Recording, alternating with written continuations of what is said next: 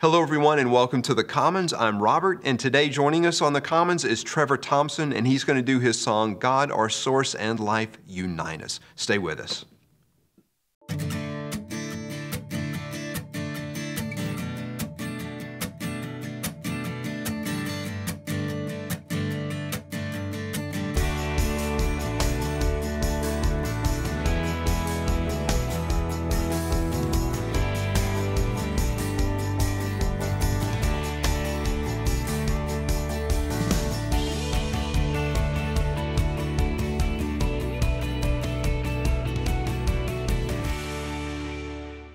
Hello, Trevor, and welcome to you, Thank you, my brother. Good to be with you again. Thank you. Yeah.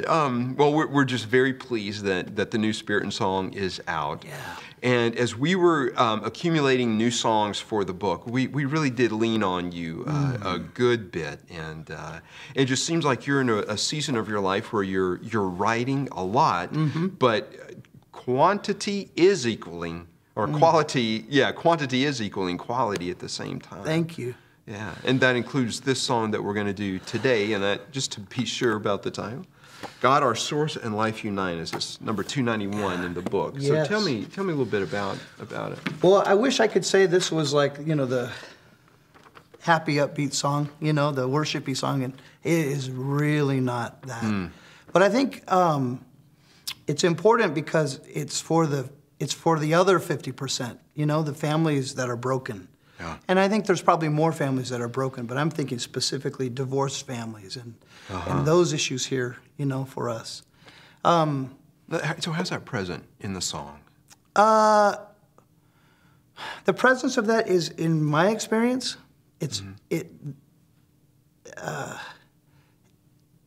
boy, this is to the world. You know what? In my experience, that these moments, divorce and sometimes death, those moments that change your life forever, bring out the worst in us. Yeah.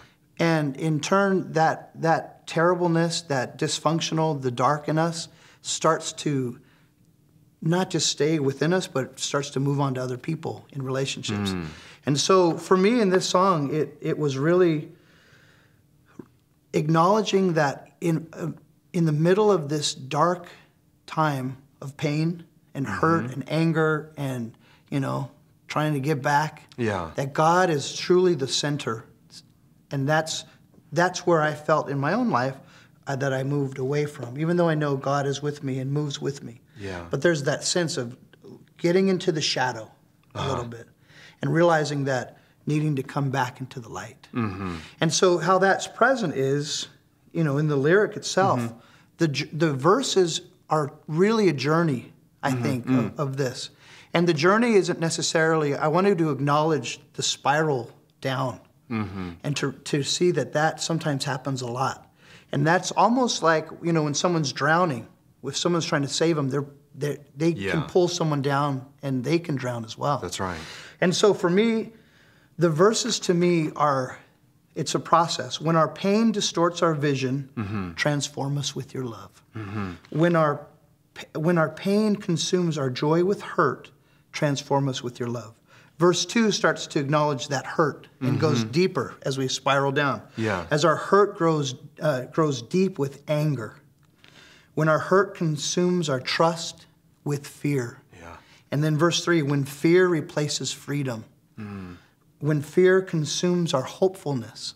Those are the moments where we really need to reach out, Almost like Peter on the water, Step out. And he stepped out, and then he started to sink. Yeah. There's that moment of realizing that you're under the water. Yeah. And the darkness in that place is scary. Yeah. And how when someone tries to save your life in that moment, how they can be at risk of death as well. And so that's, to me, how this, I wanted to really acknowledge those moments and bring them to the light. Yeah. So that when we feel that way, or if you felt that way, or if one day a person begins to feel that way, they'll maybe remember, reach up. Yeah. And there will be Christ ready to pull us out. I'm often struck by just the time that you and I spend together it's a lot of laughter. Yeah, it sure is. I love that. You're hilarious.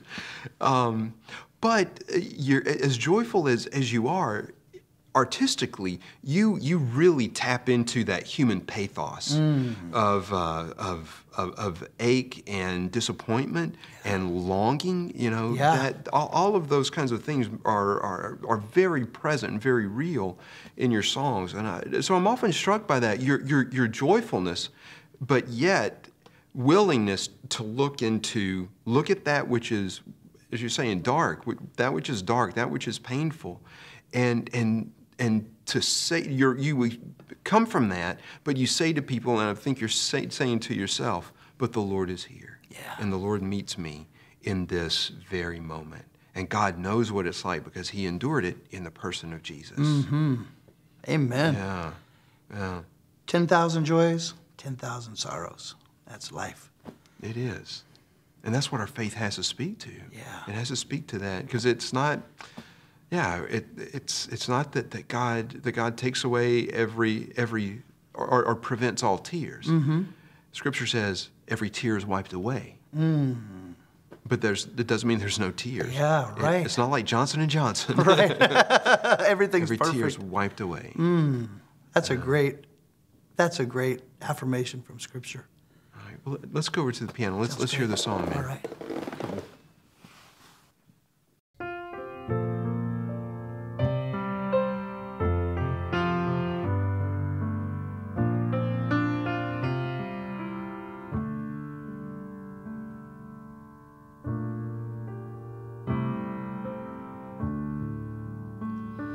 God, our source and life, unite us. Come and take away the dark that blinds us. Fill us with your light and peace. Transform us with your love. Transform us with your love. When our pain distorts our vision, transform us with your love. When our pain consumes our joy with hurt, transform us with your love. God, our source and life, unite us. Come and take away the dark that blinds us. Fill us with your light and peace. Transform us with your love.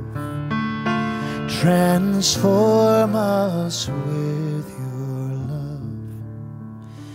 When our hurt grows deep with anger, transform us with your love. When our hurt consumes our trust with fear, transform us with your love. God, our source and life, unite us.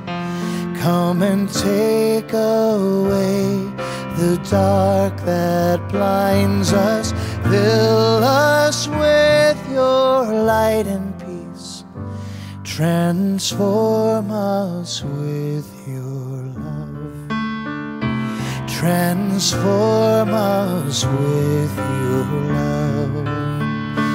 When our fear replaces freedom, transform us with your love. When our fear consumes our hopefulness, transform us with your love. God, our source and life, unite us. Come and take away the dark that blinds us. Fill us with your light and peace.